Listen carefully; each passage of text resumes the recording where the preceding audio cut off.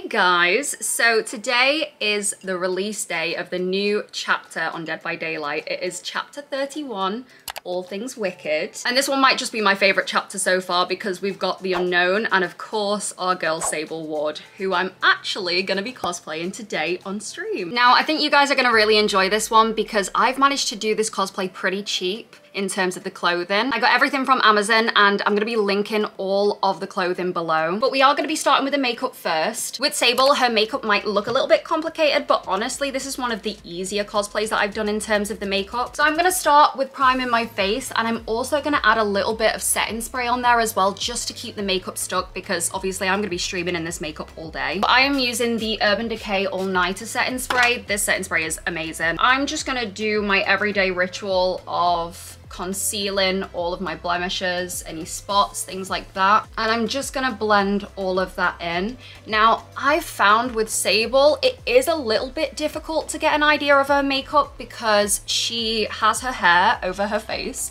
So it can be kind of tough to see what colors to use.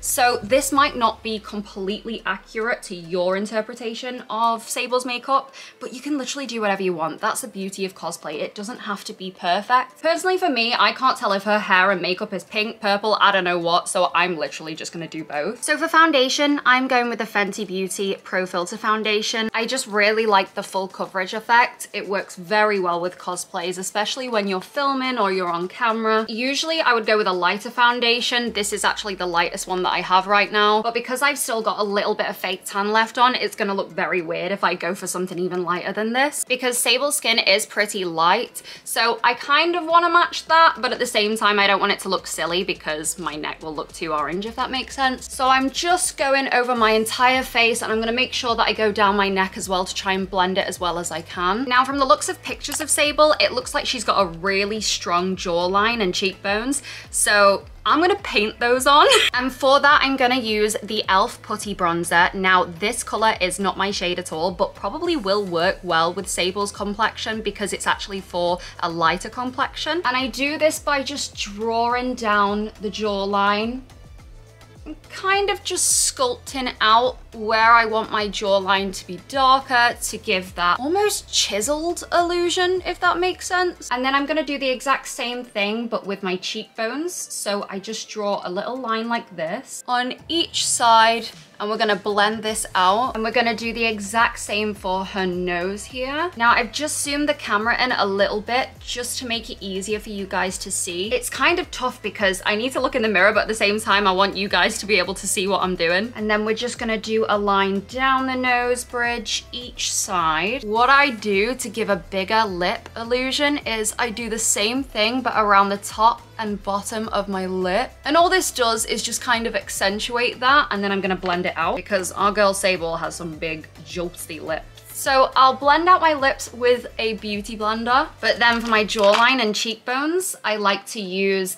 this brush thingy. It's called the e.l.f. Ultimate Blending Brush. And I'm just gonna really buff that out just to make sure that we don't have any nasty lines. So now I'm gonna go back in with my e.l.f. concealer, and I'm gonna put this in the highlighted areas. Oh gosh. Then I'm gonna put some just in the middle of my forehead here, the under eyes, of course.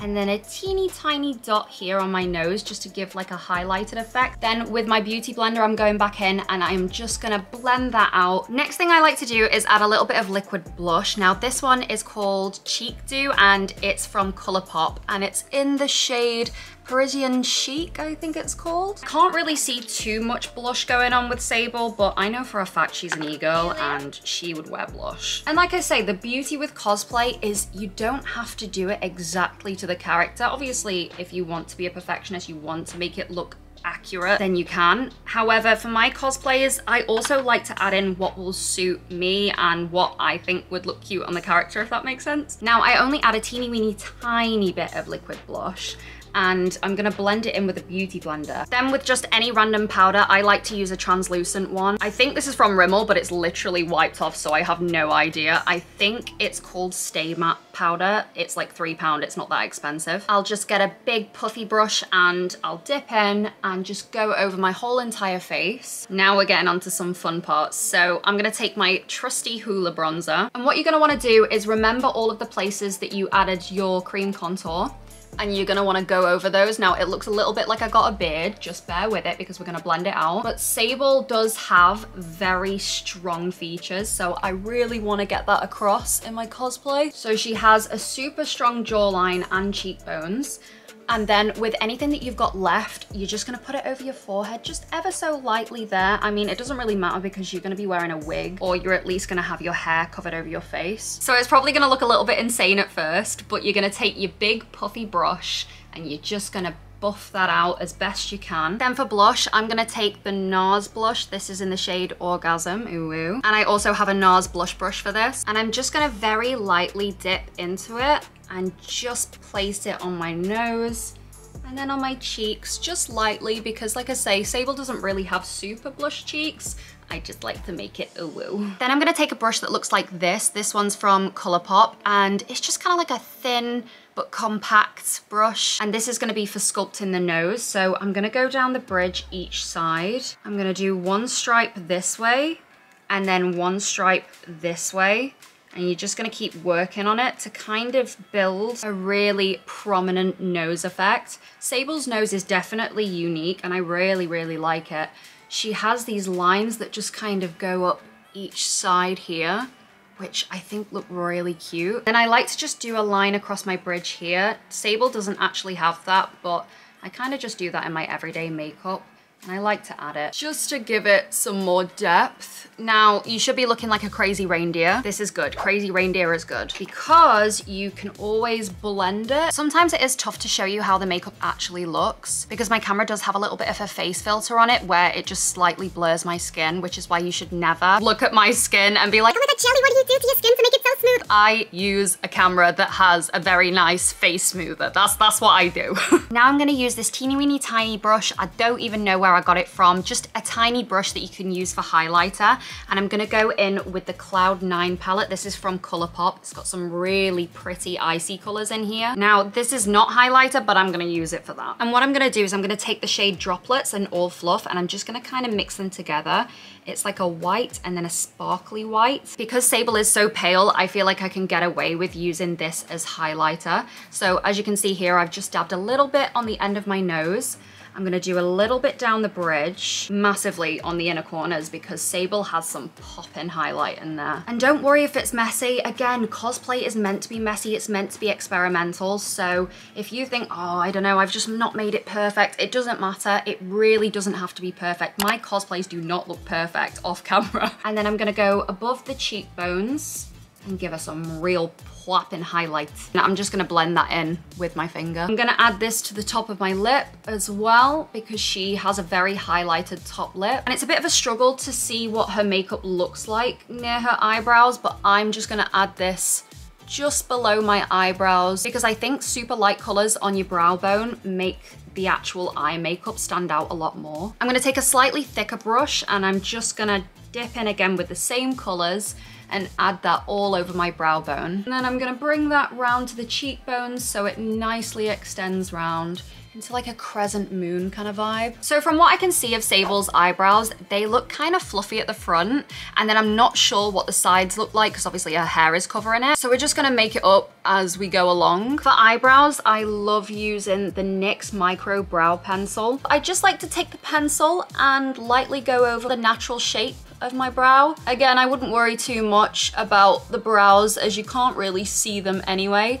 However, what I will say is you need to extend out further forward than what your normal eyebrow goes. Unless, of course, you're blessed with naturally thick eyebrows at the front, which I am not. You should be able to see here that I have extended my brows out further forward than what they naturally go. Then we're gonna use a brow tint pen. This is from NYX again. It's called Lift and Snatch. And I just want want to really define the back end of my eyebrows. Again, we're not really going to see them too much, but this is just what I like to do in my everyday brow makeup, so I might as well do it just to make it look kind of more feathered at the front and then more defined at the end. Now we're going to make that feathered effect look a little bit more prominent at the front of the brow, and I'm going to do that by taking the brow glue. This is again by NYX. This is in the shade medium brown, and what I like to do with this is I get really messy with it. I'm not bothered if I get little bits of the glue everywhere. I don't really care too much, I'm gonna be honest. And I'm just gonna brush those up and really get that feathered effect. I don't know if you can see that there. The main thing that you need to get is that fluffiness at the front, and then you'll be absolutely fine. Now we're gonna go on to the fun part, the eyeshadow. Lots of pinks, lots of purples, very girly, but also goth. I love it. And I have my brushes here that I'm gonna be using. I call these the Sable brushes now because, as you can see, Sable has definitely made her mark on these from my previous Sable cosplays.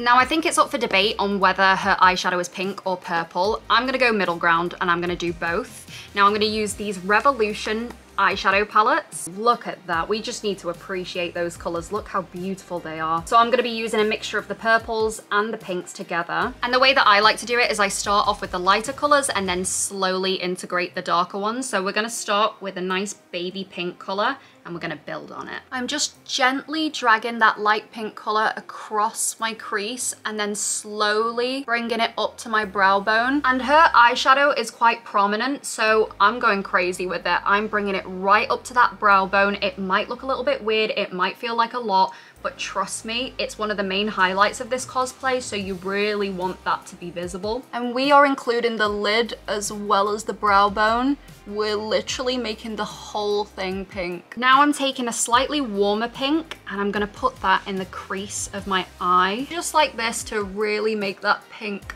pop. Taking that warmer pink color, we're gonna go back in on the eyes, but we're gonna go underneath. So she has quite heavy pink shadow underneath her eyes. So you wanna take this quite extreme. You wanna look like a pink raccoon by the end of it. Now we're going in with our lovely purple colors. We're gonna start off light and then maybe make it a little bit darker afterwards. So for the purples, I like to do the inner corner of my lid. And we're gonna get a little bit of this on the eyelid itself, and then slowly drag it up again like we did with the pink, just like this. Now technically you could just leave it like this because honestly Sable kind of just looks like she's got pink eye makeup and then a little bit of mascara, but I like to take things to the extreme, so I'm gonna be adding darker purple, winged eyeliner, the whole lot. Taking a slightly darker purple here and we're gonna go back in just in the crease to really give it some depth. And today I've decided to treat our girl Sable to a cut crease,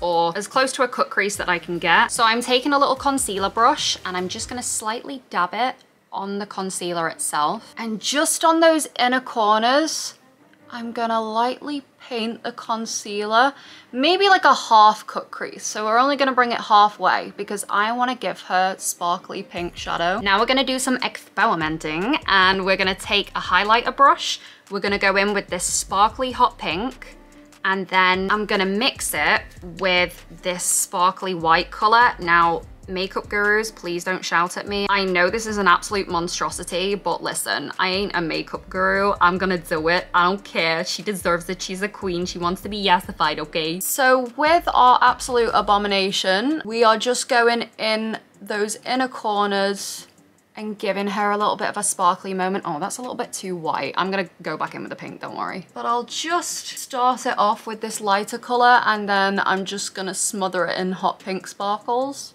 There we go, I think that's looking pretty yassified. Now, if you look closely on pictures of Sable, you can see her inner corners have got like a little cat wing thing. So I'm gonna take like a dark brown color and I'm using this liner brush, really thin, really sharp looking. And I'm just gonna go on those inner corners and paint a little cat wing liner thingy. And don't worry if it's messy, we're gonna go over it with liner anyways. What I like to do with my liner is kind of give myself a template.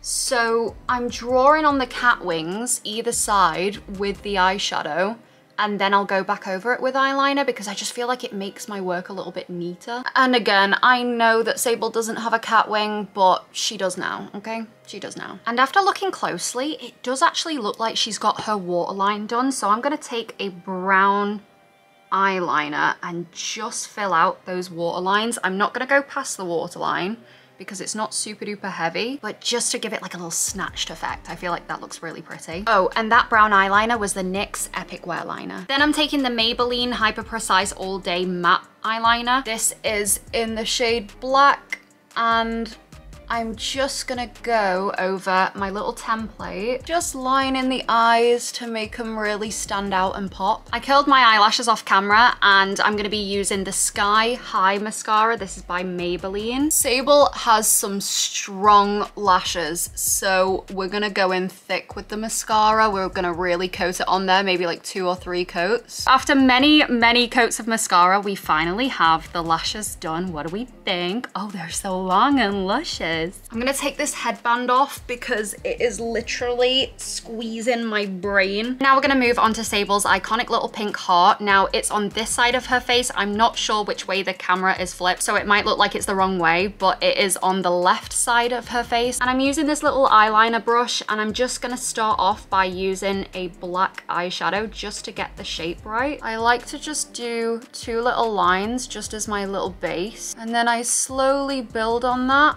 And I'm just gonna slowly make it bigger because it is quite big. And don't worry if it ends up looking kind of fat and weird like this, because you can clean it up. What I like to do is use a little Q-tip, and I'll just shape it with that. And we can always add on some concealer just to make it look really nice and clean. But looking at her heart, it's not actually super neat anyway, so I'm not too fussed on that. Then to make it look a little bit more solid, I'm gonna go over it with some black liquid liner. Now for my favorite part of this cosplay, the lips. Her lips are so iconic, and I feel like it's a bit left up to debate on what color they are. In my original cosplay, I did them black, but actually after going on stream, a lot of people said that it's kind of like a purpley black color, so I might give that a go today and add a little bit of purple over the top. I'm not sure, we'll see how it goes. So I am taking the same brush as I used for the heart, and I'm just gonna outline the lips, because she has a really defined Cupid's bow, so I wanna make sure I get that right. I'm also gonna be overlining my lips, so get ready for that. They ain't real, baby. I'm gonna go down my natural lip line first of all, and then we can slowly build on that. You want to give yourself like a little French mustache first of all, and then you want to bring these 2 lines up above to give yourself a really defined Cupid's bow, and then you're going to bring it back down. I'll show you how. So we drag it up, up, up above your natural Cupid's bow, and the same for the other side, and then we're going to make like a little triangle here, just like this, and make them meet in the middle. Now what I'm gonna do, the absolute horror, I am gonna use a black eyeliner pencil just to give myself a little bit of lip liner. So I'm gonna go over what I just did just to really darken up that line. And then we're gonna hold off on the black for a moment, and we're gonna focus on the bottom lip because we need to line that lip too. Personally for me, I am using the Kylie Jenner lip kit. I'm using the shade Candy K, and I'm just gonna line the bottom of my lip, because although we need to make sure that the top lip is defined, we can't forget about the bottom because she has big juicy lips all around. Now I personally find this the hardest part of the cosplay because you need to make sure that your top lip doesn't touch your bottom lip, because obviously they're 2 different colors, and it's super duper hard when you're talking and things like that. Now I'm gonna use the Candy K lipstick on the bottom lip, but try and avoid making it touch the top. It doesn't really matter too much at this point because we still need to do the black, but once the black's on there, oh god, there's no going back. So while we're letting that dry, we are gonna focus on the top lip again. And I am gonna be using the e.l.f. lipstick. This is in the shade All Night, and I'm just gonna cover my top lip. And then I'm going back in with my black eyeshadow, and I'm gonna do the line down the bottom lip. Now the best way to measure this up is go from this point in your Cupid's bow and just go straight down. Like so. Now the black line is actually quite thick, so it can be quite forgiving, which is nice. But I'm just gonna build on that slowly, and as you can see here, the black lipstick is already printed on the bottom. It's really hard to avoid that, but you can always go back over it and fix it if you want to. Then once that's lined, I'm just gonna use the black lipstick again, straight over that line. Now, as I mentioned earlier, a lot of people were saying that the lips are actually not black, they're like a deep purple color. So the way that I'm gonna get about this is I'm gonna be be using the Morphe palette. This is the Constellation Sky palette, and I'm gonna be using this deep purple right here. And what I'm gonna do is just dip my finger in it and lightly press. Wow, look at that color. And I'm just gonna lightly press over the top of the lipstick. And that is the makeup side of the tutorial complete. However, if you do want to achieve the full look, like I did right here, make sure to keep watching because now I'm gonna go on to the wig and the rest of the cosplay. So like I mentioned earlier, all of these cosplay pieces were from Amazon and I'll put all of the links below. However, I'm just gonna go over everything that I used and how much they cost. And I just wanna add that all of the prices are gonna be in pounds and not in dollars. Starting from the top, the wig I used was a long white wig, which I cut and styled, and this cost $12.99. And then I added some clip-in purple extensions, which cost me $6.99. The choker that I used wasn't super duper accurate to Sable's. However, this one I already owned and it was £4.99. Moving on to the top, I used a lacy mesh leotard. This was $8.49. And for the sleeves, I used a black shrug. This cost $9.99. I then layered this with a black corset, which cost $16.99. Now, the mug wasn't actually from Amazon. It was from a site called Cozy Realm. However, this isn't super accurate to the cosplay anyway. I just used the closest mug to Sable's that I could find. But this cost $19.62. However, I do think you could definitely find one much cheaper than that. Then for the skirt, I used a mesh midi skirt, which cost $14.22. For the belt, again, not super duper accurate. However, I just used a standard circle chain belt. This was $4.98. So the total price of this cosplay, discluding the mug, was £79.64, which doesn't sound cheap. However, if you compare it to a lot of the pre-made cosplay prices, it definitely is. I think you could do this cosplay even cheaper, but I'd say that this is a pretty good price to say that it includes an outfit and also a wig. And this is the completed look for the Sable Ward cosplay. I'm super happy with it. Let me know in the comments if you liked it, if you tried out the cosplay, if you found any products that you think might be better or cheaper, and give me suggestions on who you want me to cosplay next because I really enjoyed doing this video. Thank you for watching and I'll see you all next time. Okay, bye!